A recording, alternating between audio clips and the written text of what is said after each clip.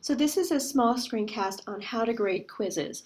And so far you have two kinds of quizzes, ones that you have to grade manually and ones that can be auto-graded. In both cases, you're going to want to go up to Tools, and you're going to click on that and go down to Quizzes. And here's the big list of them. Yours are going to be Module 11, 12, 13, and 14. When you do have quizzes to grade, I'm going to go down here to one that needs to be grading. You click on that small arrow next to the quiz, and this little drop-down menu appears. You click on Grade. Now you have two choices about how you want to grade quizzes. You can grade them individually. So in this particular case, I would go to Attempt 1, and I would click it, and I can see all of the answers for all of the questions. And then you just come along and you give the points based on the answer to the question that the student gave.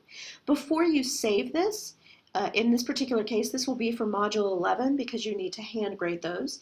You have to click this Graded button before you push Save.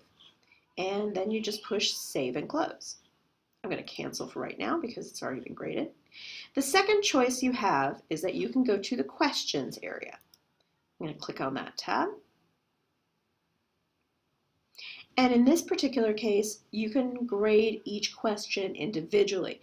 This will work well for Module 11 because questions 2 and 3 can be auto-graded and will be, but the other two questions will not be.